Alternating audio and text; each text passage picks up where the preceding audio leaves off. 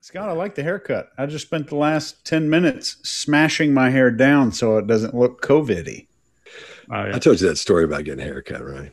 I asked somebody, I said, hey, look, I need my haircut. And they said, you need to go to this guy's name. Charles is up here at England's. And I said, okay, great, I'll go. Cuts my hair, and afterwards he puts that gook in it. He said, oh, what do you think? And I said, well, it looks good. I just wish I hadn't put the gook in. He said, oh, okay. And I come back, it's time for another haircut. And he says, so what are we going to do? And I said, well, this haircut again. This time don't put the gook in it. And just before I was about to get up, he put that gook in it real quick. I said, I'm going to go one more time. If he puts a gook in my hair, I'm not going back. So I go back this third time, and we sit down. He goes, so what are we going to do today? I said, listen to me. And I tell you every time, don't put that gook in my hair. This time, do not put the gook in my hair. And he goes like this, hand to God. He goes, Scott, this is not about you. And I was like, that guy's he's going to cut my hair till one of us dies. Unless he dies, unless I die, he'll be cutting my hair. What do they put in that hot chicken? God, I don't know, man. It's awesome. I'm Scott Rouse. I'm a body language expert and analyst, and I train law enforcement in the military in interrogation and body language. And I created the True Crime Workshop with Greg Hartley. Mark? Thanks, Scott. I'm Mark Bowden. I'm an expert in human behavior and body language. I help people all over the world to stand out, win trust, and gain credibility every time they communicate, including some of the leaders of the G7. Chase. Thank you. I'm Chase Hughes. I'm a behavioral expert, did 20 years in the U.S. military, published a #1 best-selling book on behavior profiling, influence, and persuasion, and I teach those things to the government and the public at large. Greg? Chase. I'm Greg Hartley. I'm a former Army interrogator, interrogation instructor, resistance to interrogation instructor. I've written 10 books on body language and behavior and created this course with Scott, the True Crime Workshop. I spend most of my time in corporate America and on Wall Street. All right. Well, today we're going to talk about AmberHeard. She's married to Johnny Depp, and apparently they're getting a divorce. Now, the argument is, and they're both doing depositions about this, there's a lot of violence going on, a lot of domestic violence in their home.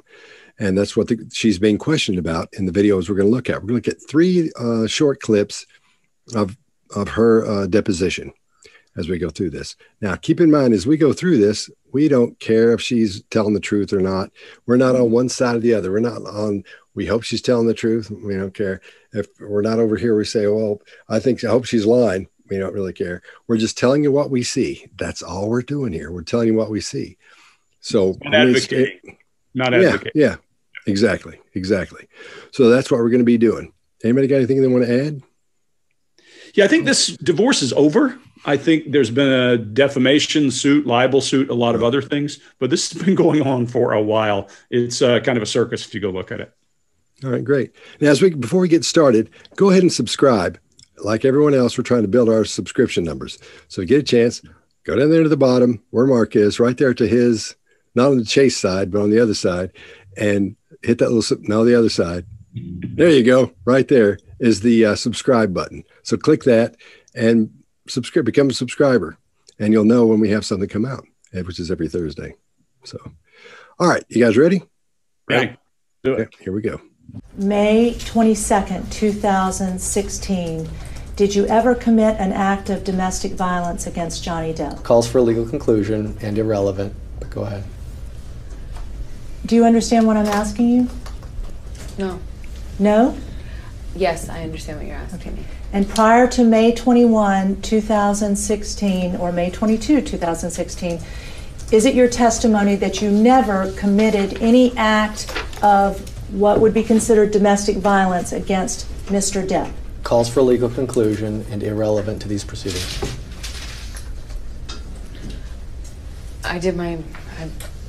No, I did my best to defend myself and not get seriously hurt or be a doormat to whom this happens to all the time. All right. Greg, you want to go first? Yeah, so a couple of things here.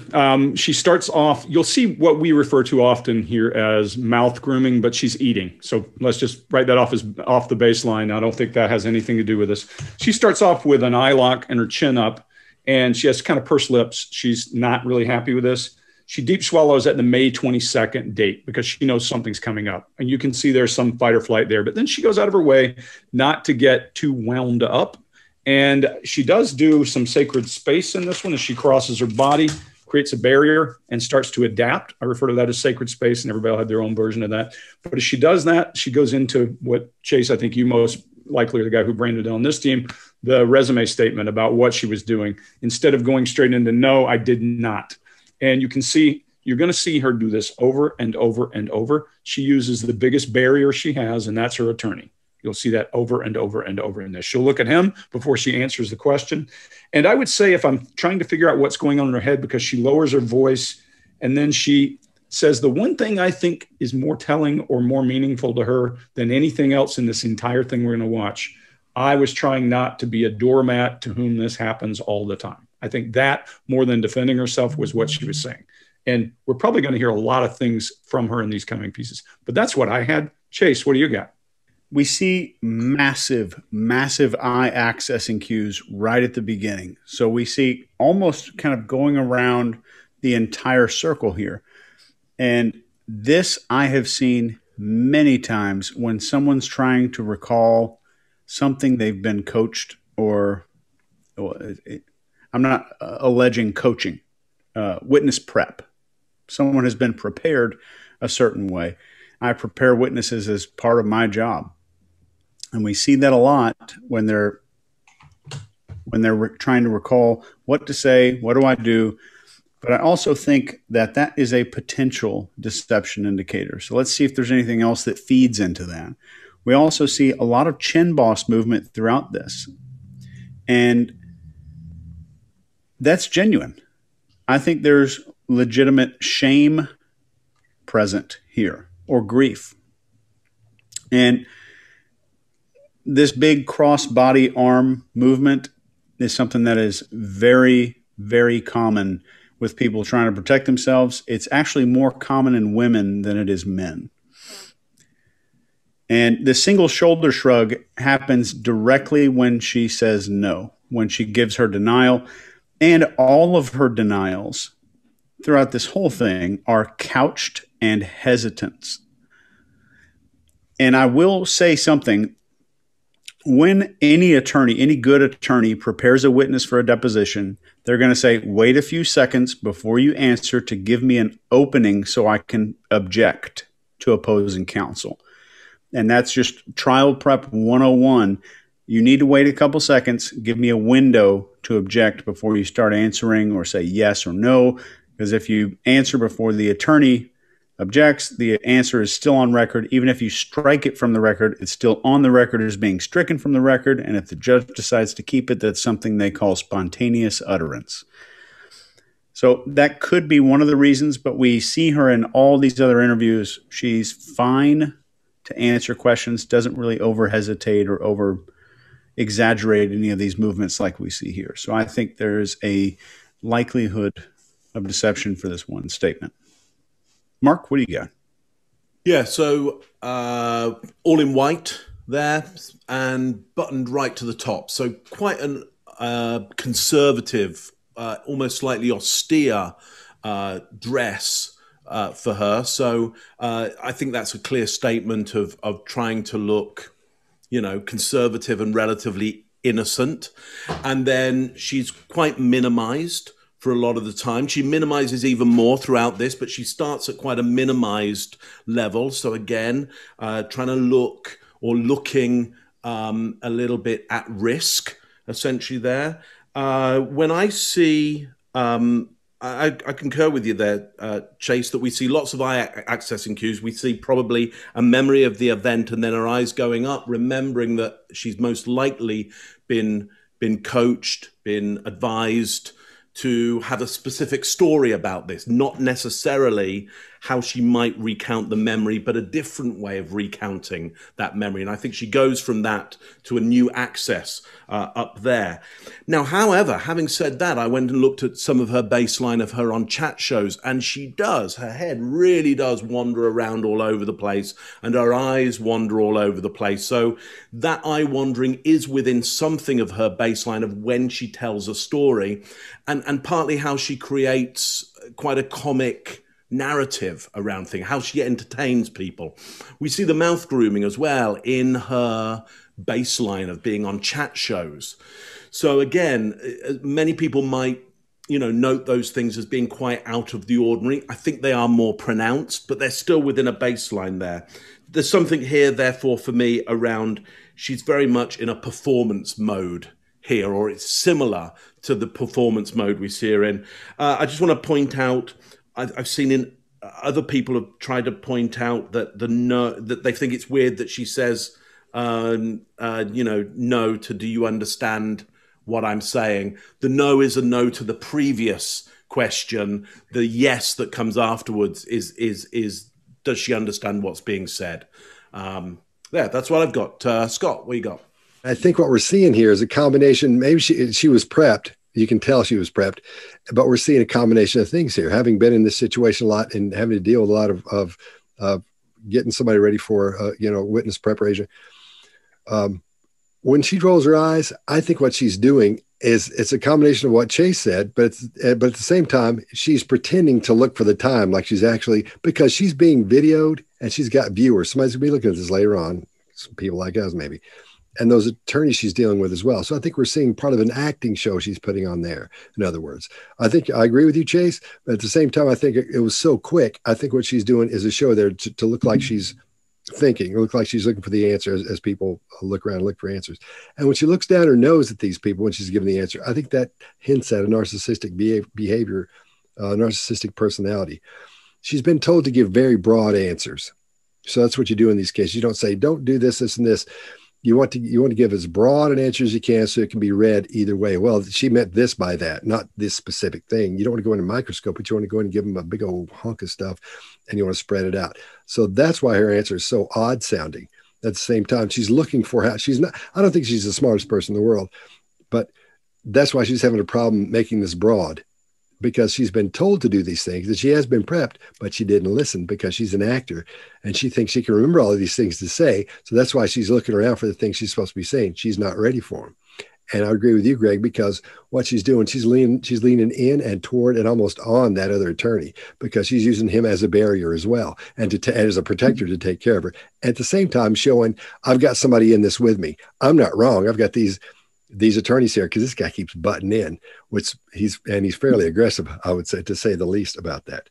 And then when she starts fidgeting, that's just a group of adapters to get rid of some of that built up stress and tension. That's because I'm sure she's been sitting there while we saw this. And that attitude of just being fake and phony sort of shines through here, I think, from my point of view. I don't know if it's because I've seen it so many times, you can just spot it once you see it, but it's fairly obvious. And I think women, if a woman is watching this, I think that she'll be able to see exactly what I'm talking about, because they pick up on that stuff fast, a lot faster than men will. That's what I got. So a point I'd like for us to discuss. Mark, I get people say, well, she's an actor and you can't read actors' body language. Well, not true, because an actor has only so much control over muscles and everything else that anyone else does. And most actors internalize, and then the symptoms come out as how they actually act well. I would say the internal eye movement, and then I want your comments on that, Mark, but the eye movement, everything she did with the exception of that demonstrative one is all internal conversation. It's down, left, down, right, down, left, down, right. And down left is typically, hey, I'm talking to myself about something, and down right, I'm feeling something. And those two things, I always say, there are not many absolutes in body language, but when you get somebody down here, it's all internal, and that they're not accessing something they've recalled, except for through a lens, if that makes sense to you. So what do you think, Mark? I mean, you've coached actors forever. So the thing you got to remember about actors and what the public tend to do around actors is to say, well, they're actors, so they'll be like this. Well, there's many types of different actors and qualities of actors, and some actors are really good and some actors are really bad. I mean, just because you get the name actor doesn't mean you're any good at it. So you have to look at how good they are at being able to sustain a believable performance for a certain amount of time and under pressure. And so I think what we get here is the pressure does show through. There are some performance elements here. There's some very true elements going on, and they're mixed up with a whole bunch of pressure as well. So I think that's why we get quite a chaotic succession of different gestures and adapters and all kinds of things, mouth grooming and eye accessing going on all at the same time, is that it's just a bit chaotic and uncontrolled at times. Thanks. Okay. May 22nd, 2016. Did you ever commit an act of domestic violence against Johnny Depp? Calls for a legal conclusion and irrelevant, but go ahead. Do you understand what I'm asking you? No. No? Yes, I understand what you're asking me. And prior to May 21, 2016, or May 22, 2016, is it your testimony that you never committed any act of what would be considered domestic violence against Mr. Depp? Calls for a legal conclusion and irrelevant to these proceedings. I did my best to defend myself and not get seriously hurt or be a doormat to whom this happens to all the time. All right, let's move to the next one.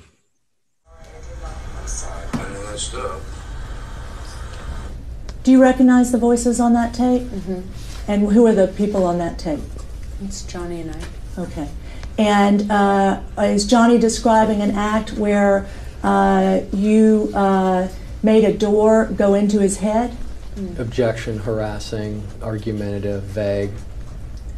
I was trying to escape from a room where Johnny was attacking me. And in order to escape, I was trying to get onto the other side of the door, attempting to close the door, and he was attempting to get in despite my attempts to try and escape an assault. All right, Mark, what do you got? Okay, so more minimizing, gets even tighter in there. Frustration, I think, in the tone of voice, going into anger. Here's why I think we get anger, is we see that hair flick beforehand, and I would suggest that is often a feint signal. It's a distraction signal from, here I come, I'm coming at you right now. So watch out. We see Kamala Harris do it in the vice president's debate. A little flick back with the head just before she goes into what she thinks will be a really good attack on Pence.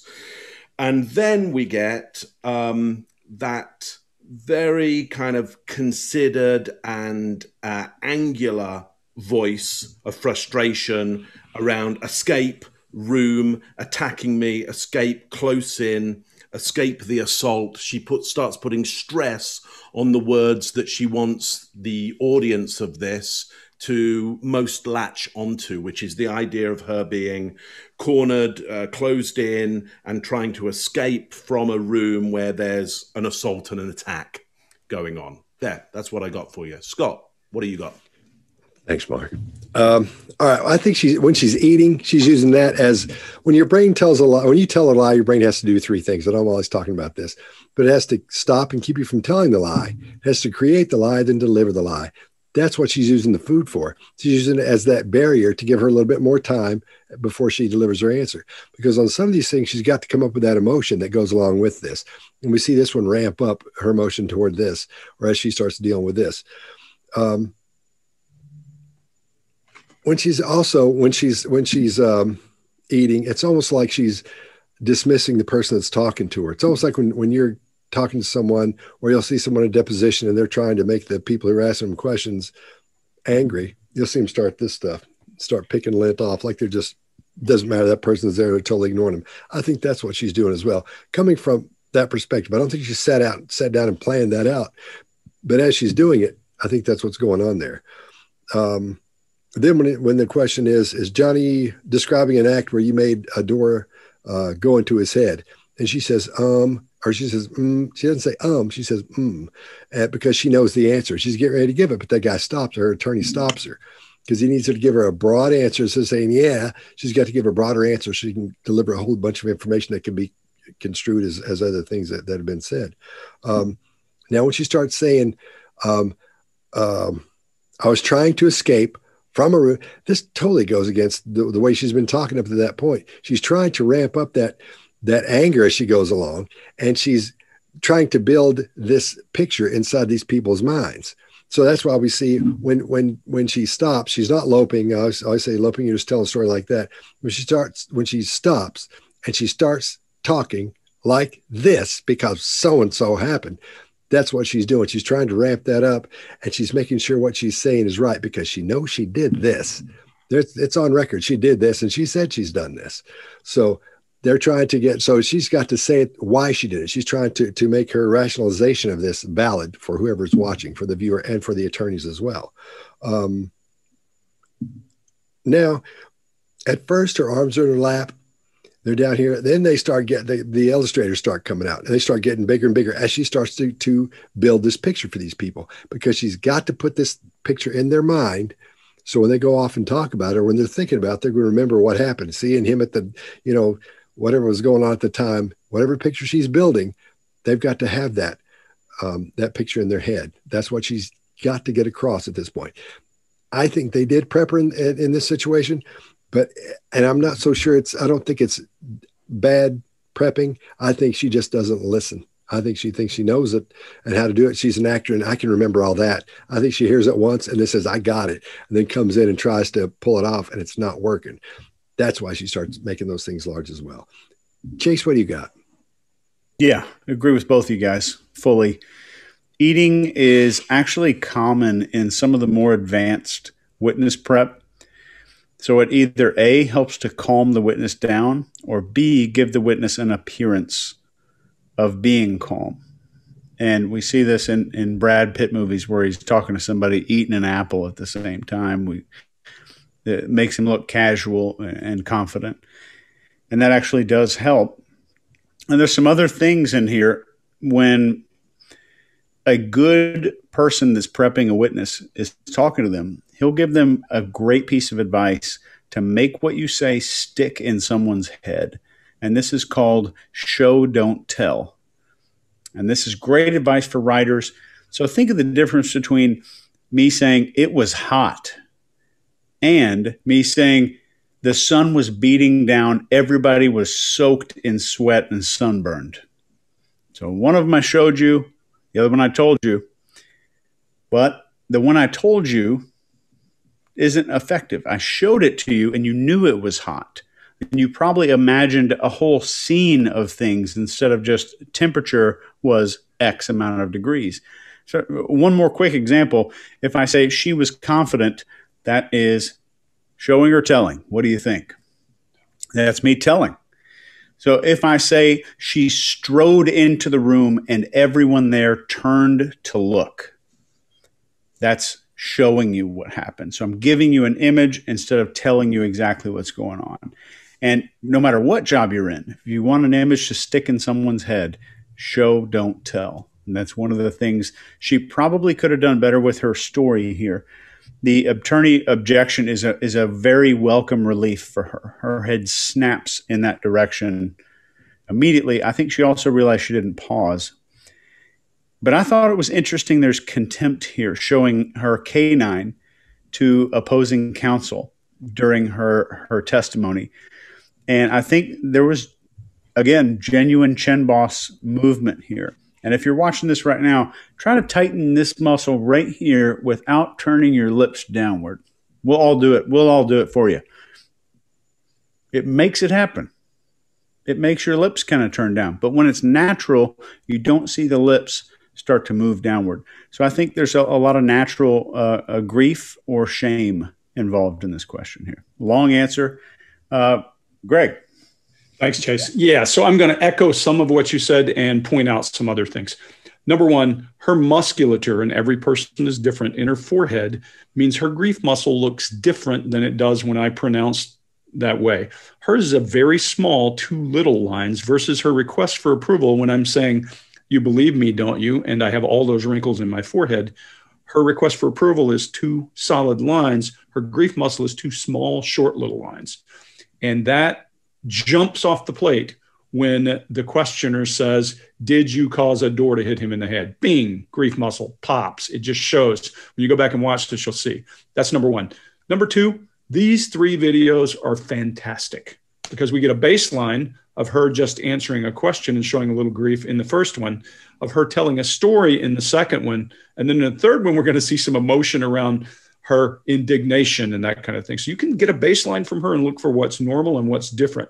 She goes out of her way to use her hands, and it's almost awkward. Scott, your point about cadence of speech, you can't overstate it here. It isn't normal. She's going, and then I went to. Wait until you see her next time when she's talking about something and why. Here, she's trying to tell a story. And one thing I always think about stories, Scott, you pointed it out before, is the gun, not a gun. There's not the to the room she's getting assaulted in, to the assault, or to the door. She said it happened in a room. There was an assault. And she swallows the word. You call it fading facts. I call it swallowing words at the end when she says assault. I had to crank up the volume to hear what she was saying. When someone's assaulted, there's emotion associated. No emotion in this thing. It was storytelling. To me, I don't trust it. I would be all over this person in an interrogation room because I wouldn't believe what they're saying. There are a list of things. Stories are definite. These are indefinite articles. And when you're asking a question in a deposition or anywhere else, anytime you give a person a question, will, have, did, are, you're allowing them an out. You're not forcing them to tell you what happened. Those are leading questions, and they allow the person to just say yes or no. Or in very well lawyered presentation, she's being told you don't have to answer exactly what she asked you. So yes, that gives her time to do a diatribe and to tell her story. And she is in storytelling mode and in great actor here. This to me is least believable of the 3. That's what I got. Okay. Do you recognize the voices on that tape? Mm-hmm. And who are the people on that tape? It's Johnny and I. Okay. And is Johnny describing an act where you made a door go into his head? Objection, harassing, argumentative, vague. I was trying to escape from a room where Johnny was attacking me. And in order to escape, I was trying to get onto the other side of the door, attempting to close the door, and he was attempting to get in despite my attempts to try and escape an assault. All right. Anybody want to add anything? No. All right. Let's move. At any time, have you ever hit Johnny Depp? Answer it however you wish. You've already asked, and she's already answered, and you interrupted her. Ms. Heard, have you ever hit Johnny Depp prior to today? Objection, vaguest of times. Everyone on this side of the room, please. Objection 352. It's not relevant to the domestic violence proceeding. Overruled. Thank you, Your Honor. Answer it however you want to, including the way you were just, if I'm you asking wish. for a yes or no answer. You don't have to answer it the way she wants you to answer it. He was about to push my sister down the stairs. She was attempting to break us up. I am protective over my baby sister. When he laid hands on her, I don't know what I did, but I know I jumped in between the actions that I saw could lead to a fatal injury to my sister. She was standing on the top of a flight of stairs, and she has never hurt anyone in her life, and she does not deserve to be pushed down the flight of stairs. And it looked like she was about to be. And I would have done what anybody who has a child or a sister would have done. I acted defensively in her life. I saw her standing on top of a flight of stairs and trying to interrupt a fight in between him and I. I don't know what part of my body I put in between me and him and her. But I would have done anything. I would have done anything to prevent her from being pushed down a flight of stairs. All right. Chase, what do you got? So I'm gonna Tarantino this. So I'm going to start in the middle here. So when she is in the midst of these people in the courtroom freaking out, I think it's very interesting how she scans each one of them individually to see whether or not they're on her side. Granted, that's my opinion, but I think a person who is telling the truth about being abused and all this stuff is probably less likely to turn and then scan each person individually. I thought that was a very interesting point here. And there's genuine grief on the forehead the moment she says somebody who had a child or a sister, as if those two were the same thing. And her baby sister, by the way, is a fully grown adult. There's genuine hand movement to the beat of her testimony. There's genuine anger when the upper lip rises, exposing her teeth. There's genuine chin boss movement. There's genuine anger when she says, I would have done anything. We saw the sclera, the white part of her eyes, get exposed there. And none of that really means that she's innocent. And here's why. A person who is doing that, who might have egged on a situation. So they're fighting. She might have caused a situation, may or may not have. And then the sister gets involved. Absolutely, she's going to protect her sister. Whether or not she was the causal factor of that is not part of this question and not part of this statement that she's making here. So whether or not she was an abuser or she was domestically abusing Johnny is not part of this statement. So her answer is genuine in the fact that she's angry of being questioned that she was there to protect her sister. And Scott, what do you got? All right. When she's going back, when she's looking at everyone, at those different attorneys, she goes back and forth between those two. Here's what I think is happening there, because I've seen this as well, plenty. She leans into the first attorney and she's blah, blah, blah. And she goes to the second one. Now, when she goes to that second one, she's ramped up a little bit. And that ramp up is the show for the first one as she ramps up, because that one's at that point, that person becomes watching her do something. They're part of the conversation, but it's not directed to them at that point.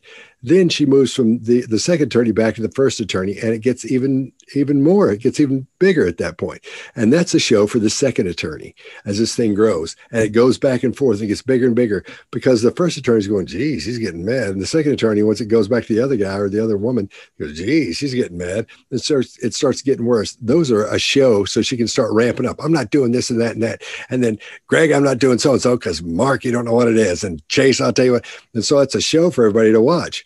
That's what I think she's doing there. So I think I agree with you. But at the same time, I think that's one thing she sees as important to pull across, because this she did. We know from her testimony before, if you've listened to any of this, because we watched a long form of this, this happened. So again, she's trying to make this valid. That's why that story has to be great. Now, she can easily ramp this up, because she's talking. She puts it in that mode of a mother protecting her child, and she puts her in the form of, I'm a protector, and that's why I have to do this. That's when she says, my baby sister. That's what I think anyway. I'm sure Mark's going to say something about that, but that's what's happening there. So she takes on the thing. I'm a protector, and this was going to happen, and that was going to happen. I can't let that happen, no matter what. So she starts getting madder, or even more angry, or angrier. Again, she's leaning toward that attorney hard this time. So she's not only saying, using him as a barrier, but she's also using him as, this is part of, they believe me too, as they're going through this. I'm sure that guy's doing this. No, he's shaking his head. Oh yeah, give him one of those numbers. So she's showing she has people backing her up as well. Another thing that bugs me about this, we don't see the expression of anger in her eyes at all, not even a little bit. She doesn't even do a good fake anger. When somebody is being angry, or they're trying to pretend they're angry, you'll see them squint their eyes and go, I'll tell you what I want to do, so and so. That you see that, we've all seen that across the table. Somebody going, oh, you think so? Well, if you think, but when you see this, their eyes squinted like this, that's no big deal, because you're not seeing anything in here. Then you'll see those eyes come together like that, and they're still squinting. Don't worry about it. Not a big thing. But they squint, and you see those eyes, and you can see the whites of their eyes while they're trying to squint. That's anger. That's when they're going to swing at you. Just ask me. So that's when they're going to come across the table at you. So what you're looking for in anger, we don't see here. Not even a little bit of that. She's acting. She's acting, and I'm sure she's not a famous actor. Maybe she is famous. Is she pretty famous? Okay. Oh, yeah, she's pretty famous. Yeah. Okay. Well, I wouldn't think she was a very Zombieland actor. Okay. You're right. So she's as she goes through this process, as she ramps up, in other words, Mark, I guess you would say she's summoning her anger, because she's not really angered. There's none there. She's worried about herself and she wants to look good in this. That's the only thing that bothers her. But we're not seeing any classic anger expression at all. Not even a little bit. We see her trying to. That's why we see some things that people will call, micro expressions, as she goes through and shows her teeth and opens her mouth too wide and starts leaning in and doing those things. But I don't think she's mad here. I think she's feigned this. This is fake, and I don't think she's got anything. Greg, what do you got? Yeah, I think what you're seeing is indignation rather than anger, right? How dare you ask me this question? And she's prepared for that question. You see, her body language is demonstrating what she's saying, much more believable than the last session, because her illustrators are making the point. She starts almost to pound. More interesting, now I'm going to be you, Chase, and be Tarantino. I'll go back to the beginning. As she's sitting loading for this question, she does the disappearing lips thing. I think you call it that, Scott, what I call lip grip. Her lips compress, her eyelids flutter as they're asking a question. Then she launches at them almost like, okay, you ask for it. And then she starts down this path, and I see indignation. I see bam, bam, bam, bam. Regardless, let me also say motivation to the way a person behaves can be very different to what happened. To your point, Scott, or to your point, Chase, just because it may be something she caused, I don't know that, or it may just simply be the way she remembers it. Remember, I've interrogated many people who've been in a firefight or those kinds of things, and they can't remember the firefight because that's recorded in a different brain. That's recording in your limbic thought system. And now you're recalling it with your thinking brain, and your story is going to be all kinds of shadowy and messy. Happens a lot of times to people who are traumatized. You can't get real facts. You get what they felt when they finally do get to it, and lots of animation. Never mind, everybody that I've read and everything I see about this relationship looks like it might have been pretty tumultuous. So it might have been a normal thing for them to go this way. When she goes into the thing about protecting her sister, you see that request for approval. That's the only place you see it. When she's demonstrative, she never denies hitting Johnny Depp in this thing, which is an interesting piece. She simply rationalizes it. And when she gets to her points of rationalization, that request for approval, bam, pops up right there every time. When she hits the story about, I was looking out for my sister, I was in fear for her life, those requests for approval come up. So I think it's indignation at the story and her having to defend herself. And I think her story is well thought out and well prepared, even if she can't remember what happened exactly. And I would honestly tell you, I think she might remember that he was about to push her sister down the stairs, whether it's true or not. That's what she's working on, is memory from whatever altercation they had. And Scott, you're right. There's tape where they said, did this happen? Did that happen? Did you punch him? Yes. Did you slam the door in his head? Yes. Those kinds of things come up in the tapes. So the thing here is to look for what she's after with this story. She could have simply said no, or I didn't, but she gives this long drawn out thing because she is defending her actions. This is a story of defense. Mark. Yeah, so let me talk about that defensive actions and that look of approval. Why would you need that look of approval on the idea of my baby sister? It's more about my baby, rather than even the baby sister. The idea of a mother protecting a child is an approved way for a female, generally, to be violent, to be aggressive, to be thoroughly aggressive. Most societies, when there's a story of a mother protecting their child, all bets are off around how you can perform and what is socially normal around violence levels. Here's a great example. I know because Chase loves me to give you a bit of Roman history. Boadicea or Boudicca, as some people would say, the leader of the Iceni tribe in Britain, the leader of the Britons at the time. There was a Roman that came in and did something very bad to her daughter. Well, what she decided to do was go all the way to London and kill everybody. I mean, just everybody because of that.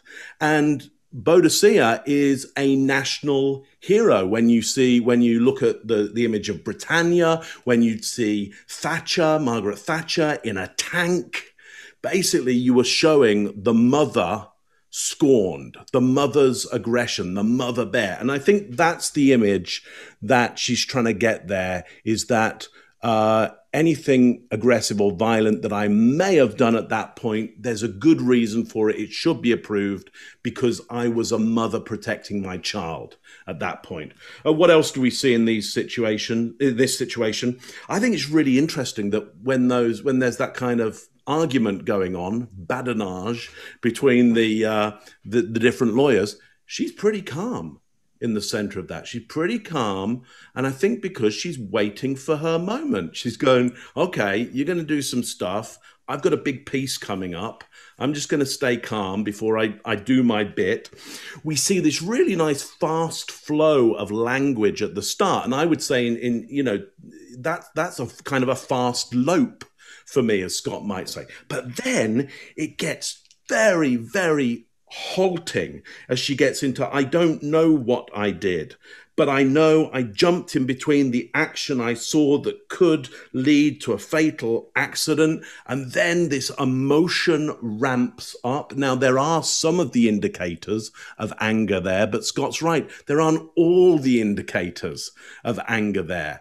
I think this is a prepared piece that is designed to ramp up into some anger and the image of the mother so that the audience get a sense of, we know exactly why you may have done something that you maybe don't even remember because you were a mother protecting your child at that point.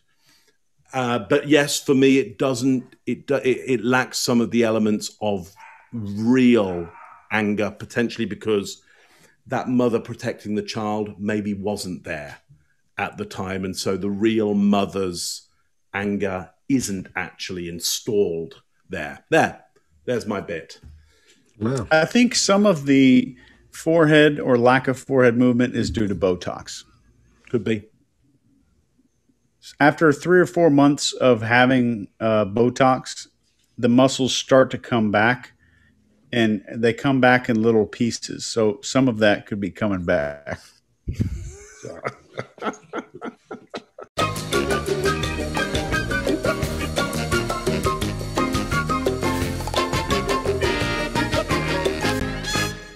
I think you have to go look at her baseline and see, is that her musculature? Because I think it's just, people are different in the way their muscles work there. And, like if you make a brow, you don't have all the wrinkles I have. It's just the way our brains, the way our heads are formed.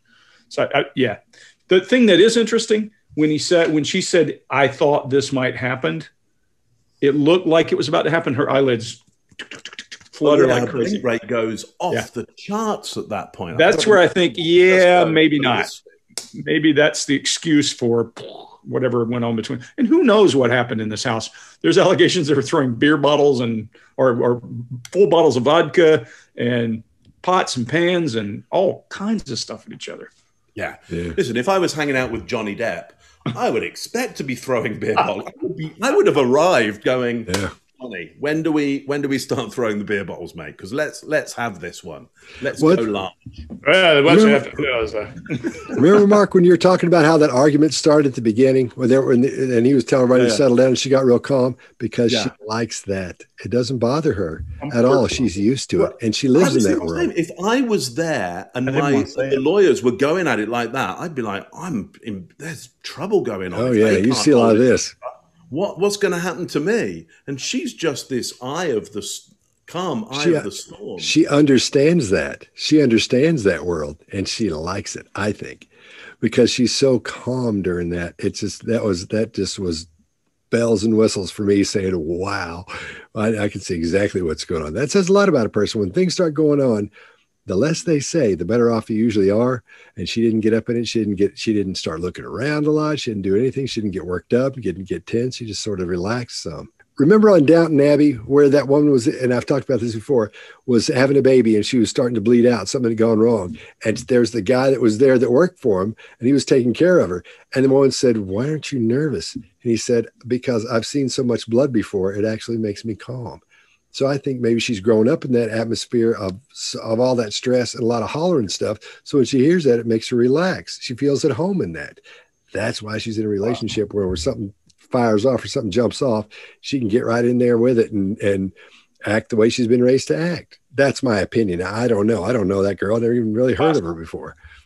But yeah, I agree. That's what I think. The more duress people are accustomed to, the more comfortable they get. And those kind of people usually use the word fine when things go crazy, because they're like, yep, go right ahead. Yeah. Yeah. I think she's conflict dependent. Ah. Sure.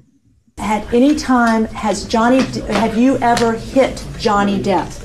Answer it however you wish. You've already asked, and she's already answered, and you interrupted her. Ms. Heard, have you ever hit Johnny Depp prior to today? Objection, vaguest of times. Everyone on this side of the room, please. Objection 352. It's not relevant to the domestic violence proceeding. Overruled. Thank you, Your Honor. Answer it however you want to, including the way you were just. I'm asking for a yes or no answer. You don't have to answer it the way she wants you to answer it. He was about to push my sister down the stairs. She was attempting to break us up.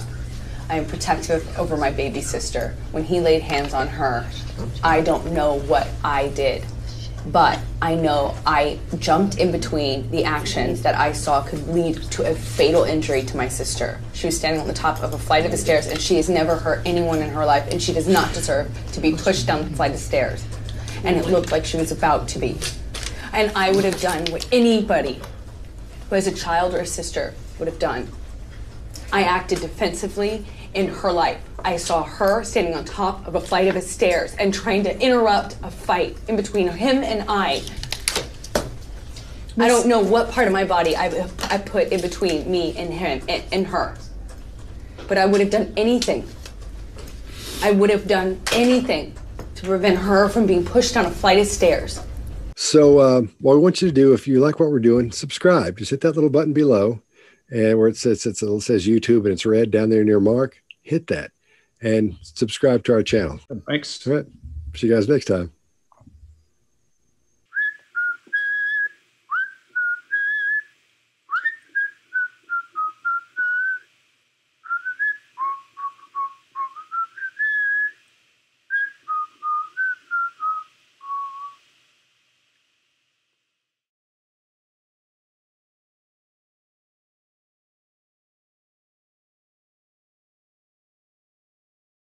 Bisa, no,